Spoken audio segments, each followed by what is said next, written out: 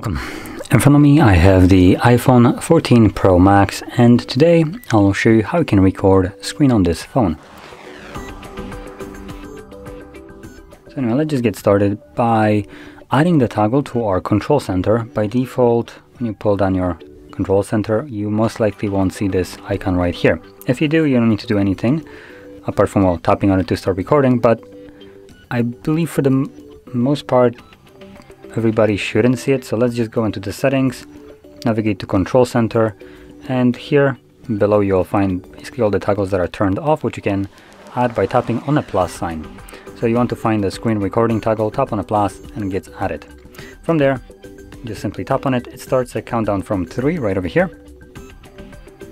and then begins recording. So whatever you will do right now obviously will be recorded by the phone, and once you're done, you just tap right here, select the square, and there we go. It gets saved to our photo gallery.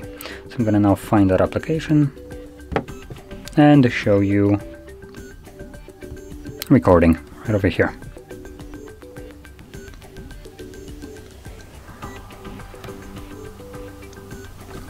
So there we go.